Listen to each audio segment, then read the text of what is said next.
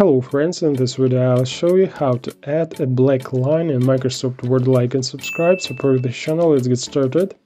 So to create a regular black line, we select an empty line, type the dash symbol 3 times and press enter.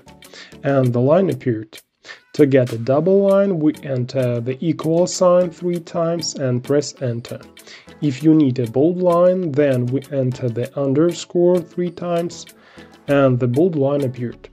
To draw a triple line, enter the hash sign 3 times. For the dotted line, we type the asterisk 3 times, and we get the wavy line by pressing the tilde 3 times. All these lines are used to separate headings, chapters, and paragraphs in the text and are added to the entire width of the sheet, and are not suitable for underlining.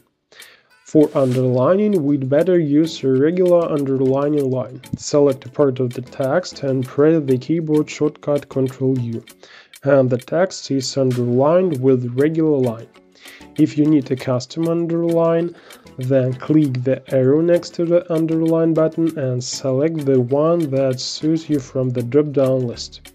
Or click More Underlines and select a line from the expanded list. In the same menu, we can choose any color of the line. And finally, in the form of a life hack, I'll show you how to add a line using a table.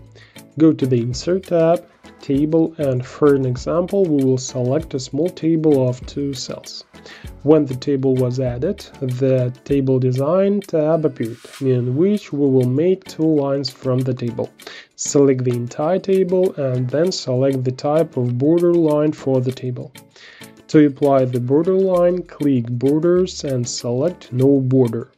And after that, we add the bottom border, and if you have several cells, as in this case, then inside a horizontal border. And after all this, we add the text. It's like we have a table but with hidden borders. It's all, now you know a little more. Thanks for watching.